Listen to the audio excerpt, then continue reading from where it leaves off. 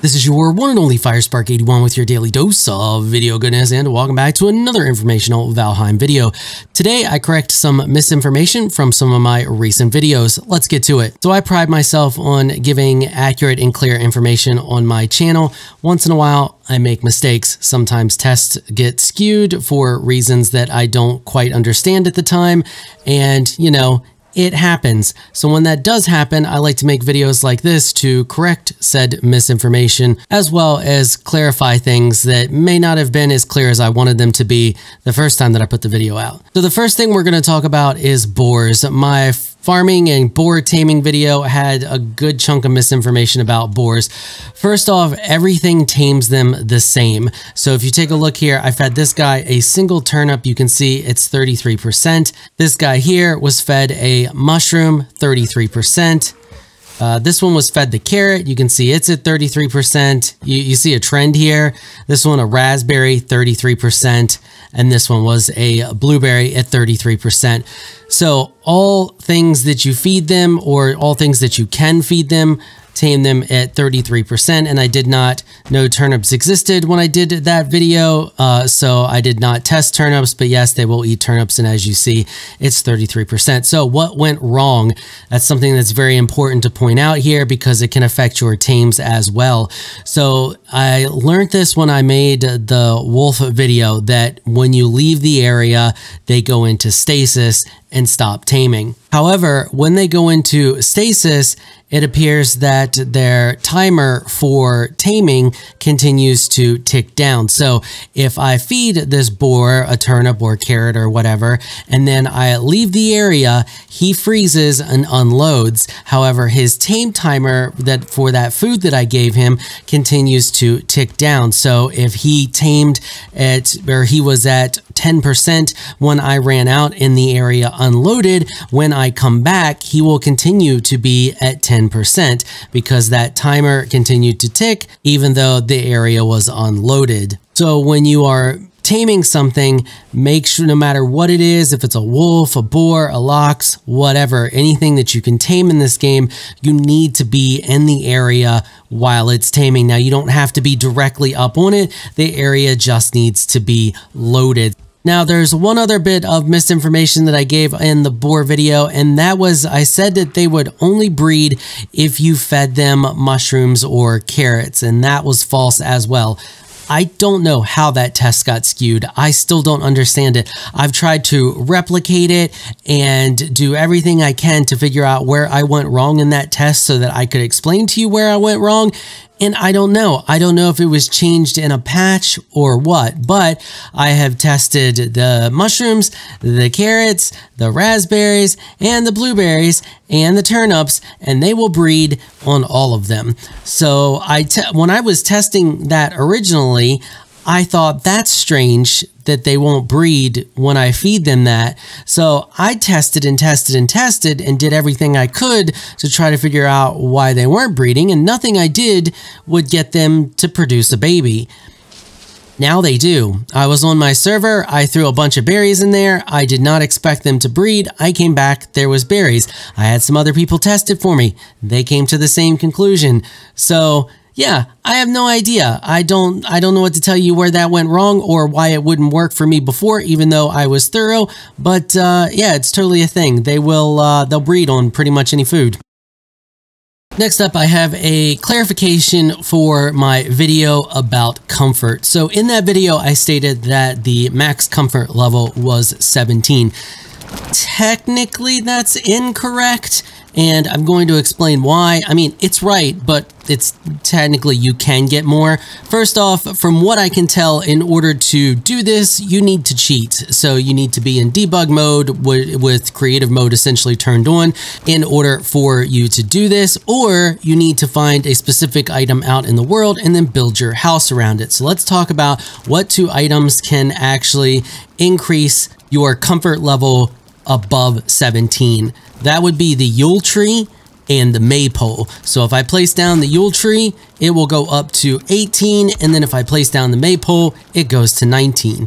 Okay, so let's talk about these two items so you can understand what I've learned about them, and I'm still trying to fill in some gaps here. So first off, the maypole can be found in the meadows biomes. You can find the little villages.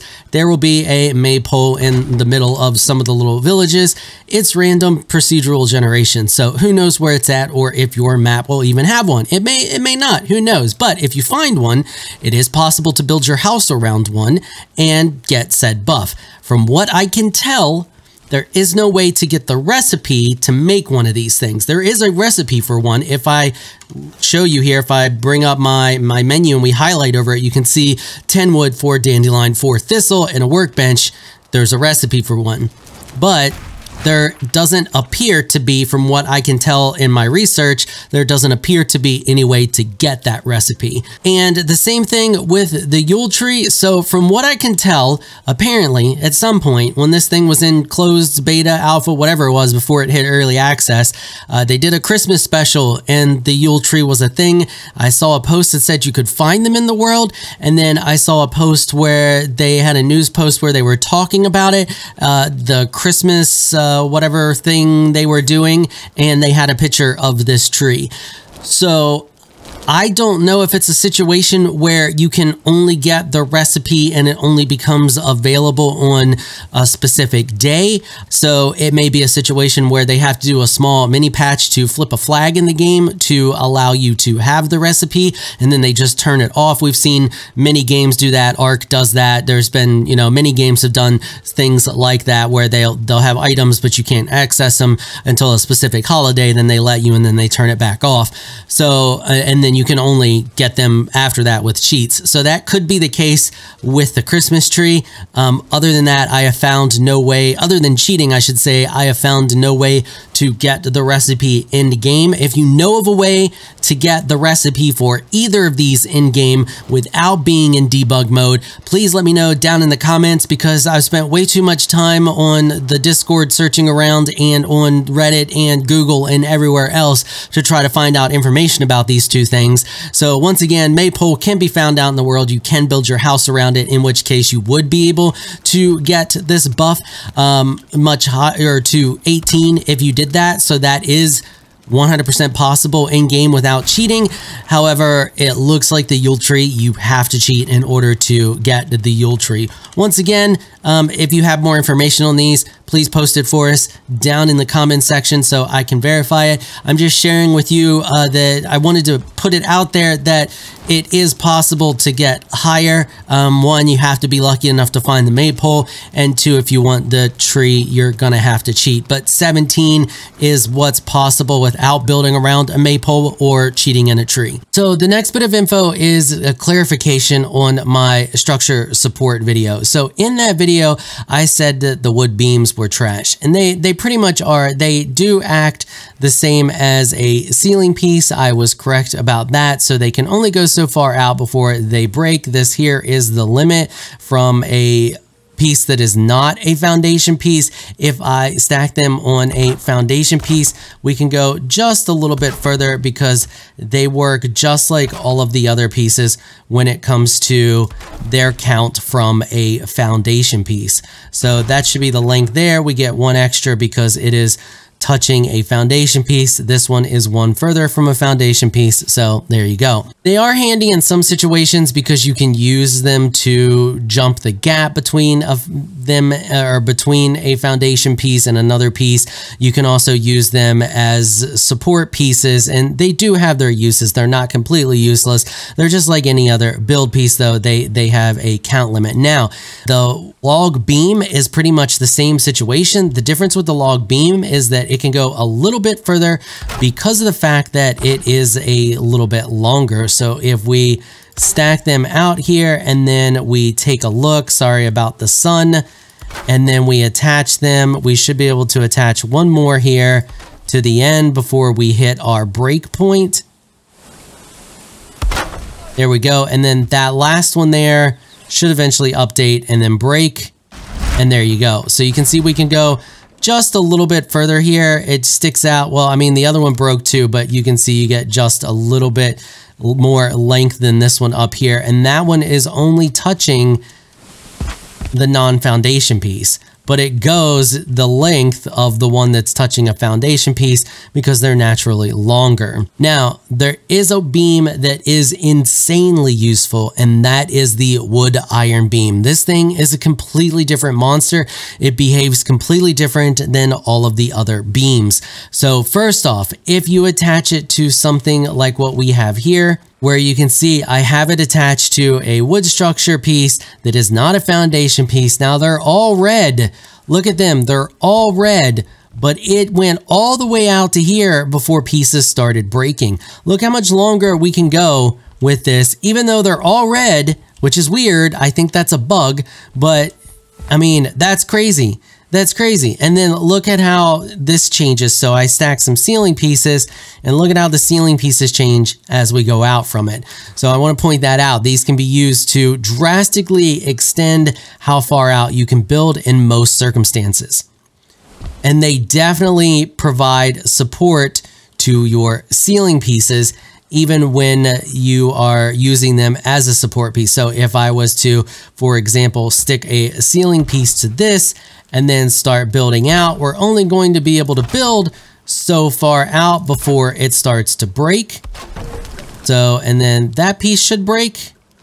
Yeah, that piece breaks. So now if I grab one of the wood beams and we attach it like this and we start building out, and we use it for support, and we don't have to attach it to the side. We could attach it to the bottom too, and then we attach it like that. And now we go here and we attach another piece. And then those were all foundation pieces for a second, but as you see, they slowly updated and we got an additional piece on here. And now that end piece went from red to yellow and we were able to stack a different one. Now, if you attach this to stone, it's insane. So here we go. It's attached to stone. So first off, here's the normal wooden beams attached to stone. So you can see they do go further because the first one that is attached to stone becomes a foundation piece. So this is another way in which they would be useful. However, if you were to attach a ceiling piece here, it would act the same as these pieces. So you see we attach it, it becomes a foundation piece because anything, and I covered that, anything that's attached, any wood structure that is attached to stone does become a foundation piece. So they behave exactly as you would expect them to behave. However, these beams, look at this. So let's break this so that I can jump up here. Look at how far this goes out when you attach it to a stone structure, and then it slowly starts to turn red as we go out here. But this is absolutely nutty. Look at that. So it gets all the way out here before they start breaking on us. Now, the thing is we can also go through here and we can attach ceiling pieces to these and gain structure support all the way out as you see here. So look at this. We gain support all through here. Now, the other thing that is crazy, take a look at this. So all of these now, all of these wood pieces, they're done updating. They are all now foundation pieces. So it goes all the way out to here before we lose these wood pieces counting as foundation pieces. And then it starts to get unstable. Then this is our first dark green one. And then we go all the way out to here. And finally we get to a red one. So if you are close to a stone piece and you're building out with these, all of your pieces here gain extra stability because now all of these count as foundation pieces because they're all blue. Now, if we were to attach one onto the side of one of these, it will eventually update and then turn green. So these are crazy, crazy, crazy handy and super efficient for getting you support. Now, another thing I want to point out is if you use them as a pillar, if you take a look, our ceiling piece that we have on here, or floor piece, whatever you want to call it, is acting as a foundation piece as well. So if we stack these up here and we place one on top, you can see we went from this one is a foundation piece, not a foundation piece, not a foundation piece, and yet our piece that is connected to it, that it is supporting, is now a foundation piece. So not only are they super handy for supporting outwards, they're also super handy using them as pillars because they turn whatever piece they're touching into a foundation piece. Now, if we had a normal pillar, it would not act like that. So if we just stack them on top of each other, as you see here, you can see that this one here is not acting as a foundation piece, and this one is. Okay, so do me a favor, if you're still here and you're still watching, please do me a favor. If you see anybody quoting one of my videos and information from one of my videos that has incorrect information that we covered today in this video, please correct them so we can get the proper information out there.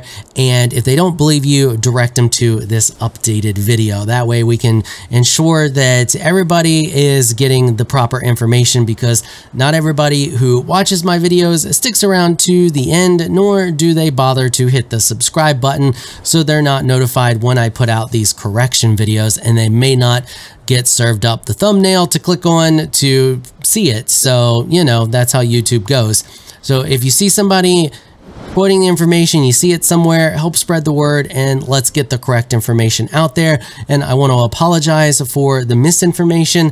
I'm human, it happens from time to time, but please know that if it does, and when I do realize that I am wrong, I will do my best to get a video out as quickly as I can showing you the proper information once I'm sure I now know all of the proper information and I'm not going to continue to spread misinformation. Okay, so hopefully you found this video helpful and informational. If you did and you haven't already, please hit the subscribe button and the notification bell so you can be notified when I upload other Valheim videos. And I don't just cover Valheim, I cover all kinds of different games, so you never know when I'm going to be uploading guides for a game that you may be playing. All right, that is going to wrap it up for this episode. If you like what you saw, consider hitting that sub button. I want to give a big thank you to my patrons for making this episode possible. Y'all are absolutely amazing people. If you'd like to join my elite group Patreon supporters, please check out the link in the description below. If you enjoyed this video, please leave a comment down below. Let me know what you thought. If you're shy, you don't like to comment, just hit that thumbs up button and show your support. Until next time, thanks for watching.